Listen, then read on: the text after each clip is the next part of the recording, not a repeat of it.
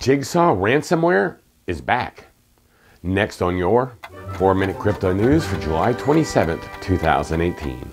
Hey guys, welcome to the 4-Minute Crypto Show for your daily dose of crypto news. Now today's show, it's from a post by Nick Chong at newsbtc.com, and it is brought to you by Turnkey Mining. Are you interested in mining crypto but you have no idea how to start? Look at the turnkey solution offered at turnkeymining.com.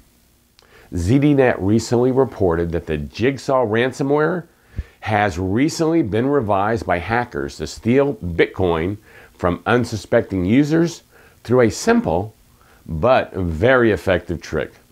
Now, Jigsaw first appeared on the cryptocurrency scene back in April of 2016 as a form of ransomware, holding the files and information of users hostage until a ransom was paid in the form of Bitcoin.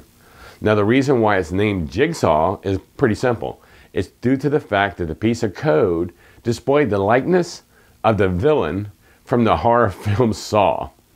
However, in this new revision, the ransomware has been repurposed to steal Bitcoin in a fairly innovative and non-intrusive manner, modifying the addresses put in by a user. So once the piece of malware alters an address, the Bitcoin payment will be then redirected to the hacker's wallet, resulting in the loss of cryptocurrency for the victim.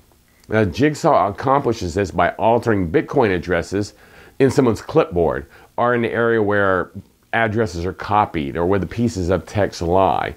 However, the ingenuity of the program doesn't stop just there, as Jigsaw is able to change the new address for the payment to one that looks pretty similar to the intended one. So it tricks the user into thinking the hacker's address and the original address are one and the same. So kind of when you look at the address to check it at first sight, it looks like the one you entered. Jigsaw has been rather successful. Researchers from Fortinet, who first broke the news about Jigsaw, say that cyber attacks utilizing this method have garnered over 8.4 Bitcoin, or approximately 61,000 at current market prices. Fortinet also discovered that there were many similar projects from modifying cryptocurrency addresses that were being advertised on the dark web forums for sale, presumably by hackers enlisting the same methods of attack. It is likely that the propagation of clipboard substitutions, or the growth of clipboard substitutions, will become a growing threat for cryptocurrency users in the future, as it is much more reliable, non-intrusive, and very profitable for hackers to get their hands on consumers' crypto. So watch out, double check, triple check, maybe even quadruple check the address when you send your next Bitcoin transaction. So another way for people to steal your cryptocurrency.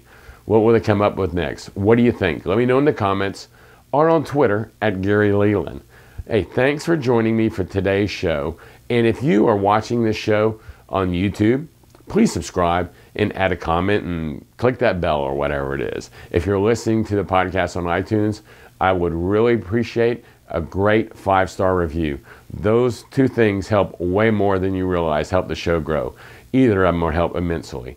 I'm your host, Gary Leland, and please join me every weekday for another episode of 4-Minute Crypto. This is a CryptoCousins.com production.